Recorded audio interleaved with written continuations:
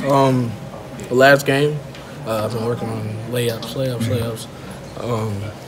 Last game I missed a great bit. I think I missed like 6 at the rim, easy layups that I usually make. So that was one thing I just continue to work on this week and make sure I worked on 3-ball, just because teams are daring me to shoot.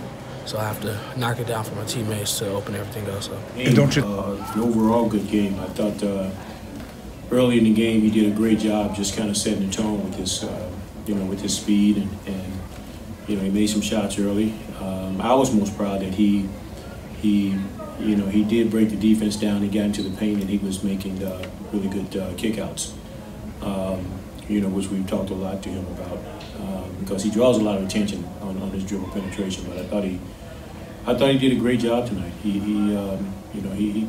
played against a really good Boston defense. I thought he was aggressive at the very beginning, and I thought it really set the tone, for the rest of the game.